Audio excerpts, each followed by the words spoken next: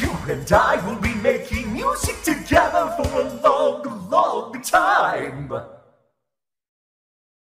You hear that? It's the sweet, sweet sound of your eternal silence. Hey, keep it down, would ya?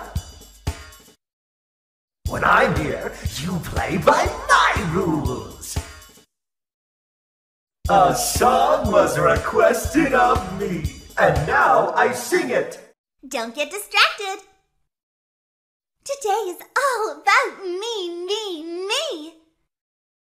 I'm ready for my close-up. Say cheese. Smile. Psst, I have something to tell you. Hey, I want to tell you something. Psst, hey, over here. Get closer. Excuse me, can you come a little closer? Hey, down here. Hello, I wanted to ask you something. It's something really important. I am a candy cadet. Come get your candy here. I have candy all day, every day. Candy, candy, candy.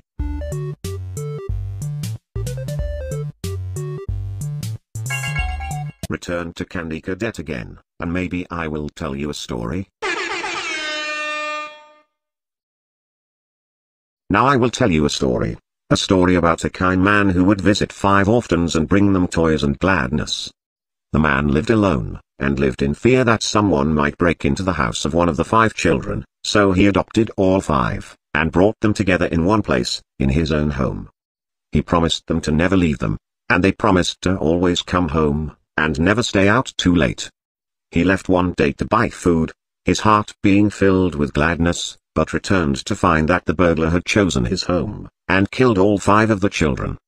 The man could only afford one coffin, so he stitched the 5 bodies together to make one, and buried the child. That night, there was a knock at the door. Now I will tell you a story about a little boy. He had a red snake that he kept in a metal cage, whose hunger could not be satisfied. One day, the boy found 5 baby kittens outside his house. He brought them inside and kept them in a shoebox.